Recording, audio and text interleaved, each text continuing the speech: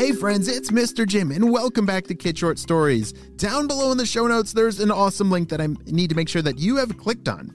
You see, there's something called Activities for Kids, or our Critter Challenges. To be a critter protector on our Kids Animal Stories show, you need to make sure that you're doing all these activities and challenges, and they're super duper fun. So click the link down below in the show notes to check those out today. Are you guys ready for today's amazing adventure? Holy smokes, me too, let's go!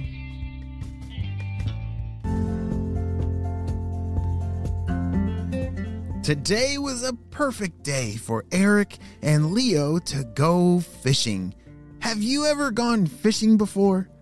That's a really fun thing to do. When it's pretty simple. You just need a fishing pole with a hook and maybe a bobber and some worms. Have you ever held a slimy worm before?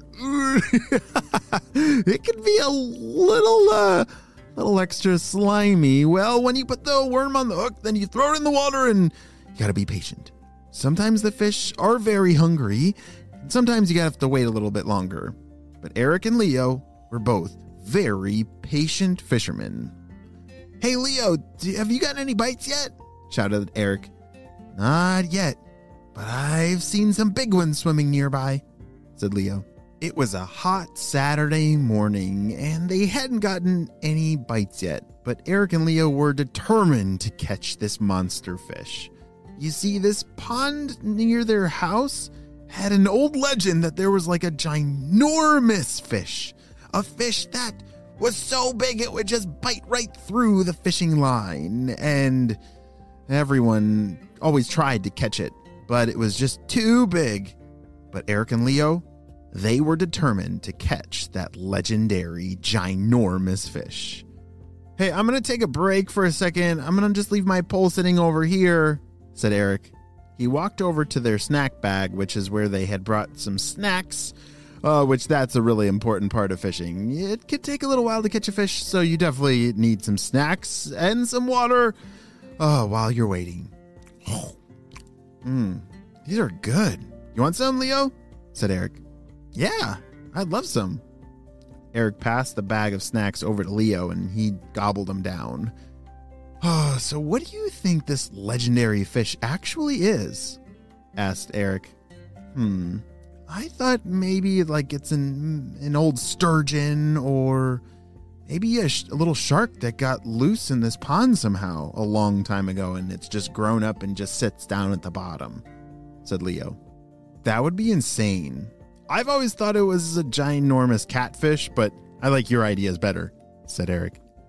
Eric, your pole! Look! Shouted Leo. Eric's pole, he had leaned it up against a tree branch, and it was all of a sudden just like being pulled almost into the pond. It was dipped over and looked like an upside down J letter because it was bending so much. Eric ran over as fast as he could. He slid his feet through the dirt like he was sliding into second base and grabbed onto the fishing pole before it got pulled right into the water. Oh, I got it! It's on! Leo, I need your help! Shouted Eric. Leo came running over and held onto Eric's shoulders so that Eric wouldn't get pulled into the water too. Don't let me go, said Eric. It's about to pull me into the water. I won't let you go, said Leo. I got you. Just keep reeling. Don't let go of the pole. We've got to catch this monster. It was the most epic of fishing battles I've ever seen. Eric was using all of his muscles. There was sweat pouring down his face, and Leo was holding on for Eric's life. Because if he lets go, Eric is going flying. I mean, zooming right into the pond. There seriously must be like a ginormous legendary fish in there. What do you think it is? I wonder if they're right. Do you think a shark could actually live in a pond like that? It's getting closer to shore. I'm almost got it. Eric had reeled it as much as he could, and he could tell that it was close to shore. They still couldn't see what kind of creature it was, but all of a sudden, it poked out its head. Hey, Why do you guys keep bothering me? Eric and Leo were thrown back into the grass. They couldn't believe it. Leo, it's not a fish. That's a ginormous snapping turtle. He was right. It was actually not a fish that they had caught, but it was a ginormous snapping turtle that looked pretty upset. I gotta hand it to you. You two are pretty strong, but seriously, why do you keep bothering me? Said the snapping turtle. We're so sorry, said Leo. We really thought that you were like a ginormous fish. But has it really been you this entire time? Are you the legendary fish that everyone's tried to catch? Yes, it's me. It gets pretty frustrating when people fish in here because there's not any fish in here. It's only me.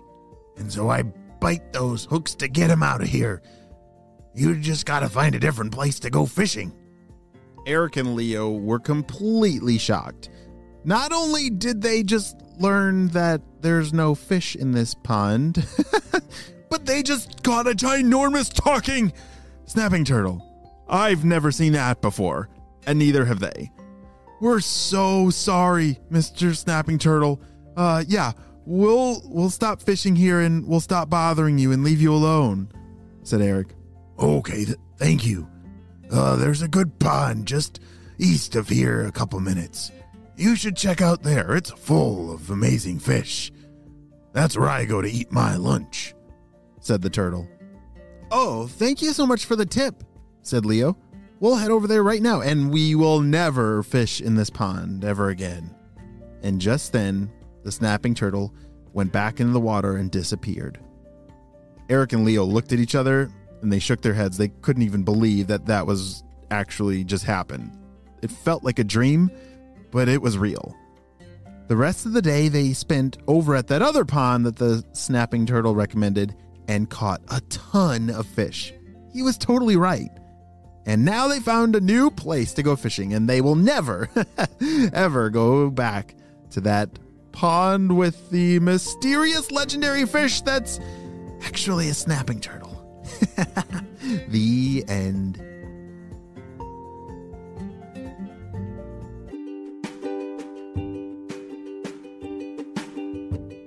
Great job, you listened all the way to the end, and you know what time it is. It's time for Kid Shout outs. I want to say hey to Jasper and Harper from British Columbia, Layla and Dylan from California, Judah from Ontario, Milan and Quentin from Colorado, Sidon from British Columbia, Yash from India, Devin and Mateo from New Zealand, Jack and Dean from Aruba. I'm so glad that you are all on the Spy team and on the Kid Short Stories family. We could not stop Dr. Stinky Breath and his crew without you, my friends. Well, you have a super duper day.